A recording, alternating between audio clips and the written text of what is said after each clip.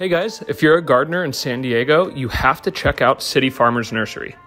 City Farmers is a lovely little nursery tucked away in City Heights, San Diego, and they're dog friendly. The staff is incredible here. Look at all these native plants they have going on, and they really have kind of everything you'd need for the garden.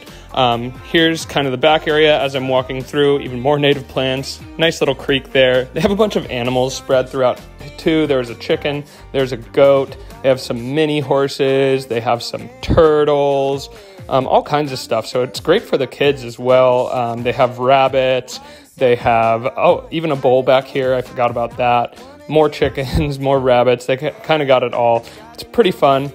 They also just bare rooted a bunch of trees. So there are trees for sale all along the property. Just look at all of these. I'm about to show you even more because they go from front to back, end to end. It is incredible. They got everything too: apricots, olives, avocado, apples, kind of lemon, citrus, anything you could kind of imagine here. They also have this little bonsai area back here. Some bonsai supplies and bonsai little tree starters, some cute little bonsai pots here. Maybe I should get into bonsai. What do you guys think? Continuing on, they have a bunch of succulents out back here by the where I showed you the bowl area, kind of everything you would need. They got some cool water features and water plants and bog plants, which I think is kind of unique for a nursery. You don't see that super often.